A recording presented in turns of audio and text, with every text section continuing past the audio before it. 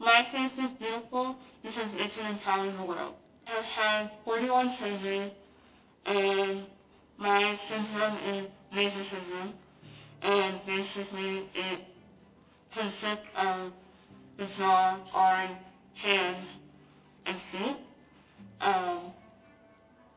Growing up with a craniofacial difference was definitely difficult. I would say I got bullied a lot, and I'm just as capable of achieving any accomplishment as anybody else that is around me. The moment that I looked in the mirror and I knew I loved myself was when I first started my advocacy journey. I looked at myself in a different way. I was surrounded by new people that I never thought I'd meet. My family has supported me in everything that I do. The person that gives me the motivation and the courage to be who I am is my mom, and I'm so grateful for it. To me, interior design is a way to give back to people.